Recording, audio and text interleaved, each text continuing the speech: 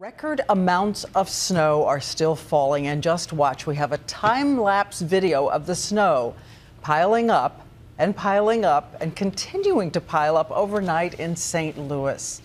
And it just keeps coming in parts of the country as roads are so slick, crashes and injuries have doubled from a year ago. Our extreme weather team tracking the mess on the roads tonight, and ABC's Gio Benitez starts us off.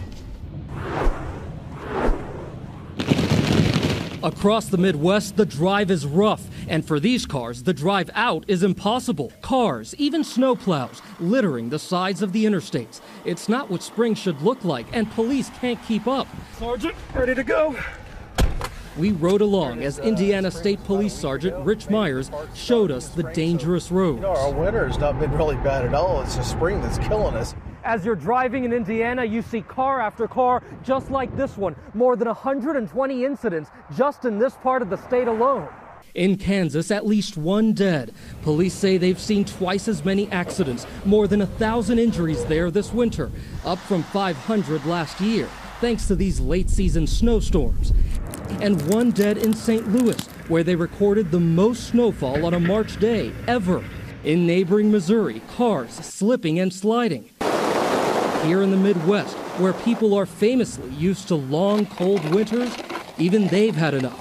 I'm ready for it to quit, though. I'm ready to see some green grass and flowers in spring. So as the Midwest begins picking up the pieces, the East Coast now braces for this menacing storm. The weather already starting to deteriorate in New York and D.C., Diane. All right, Gio, our thanks to you, and we love the pictures you have been sending us about this weariness of winter. A robin in a snowy tree, and a family cat looking as fed up with it all as we are. And also, instead of a snowman, an Easter bunny made out of the snow. So what is next? Let's bring in ABC's chief weather editor, Sam Champion. Sam.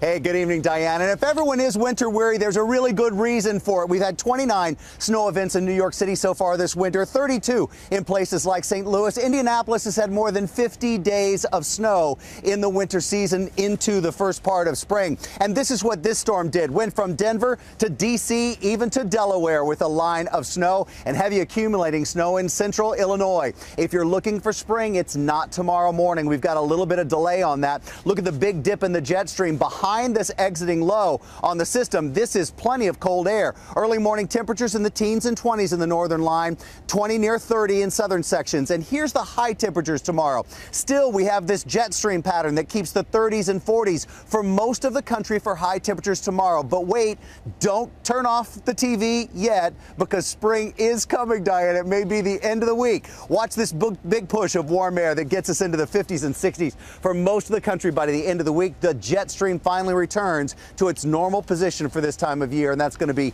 good news for everyone who is winter weary, Diane. Okay, thank you so much, Sam.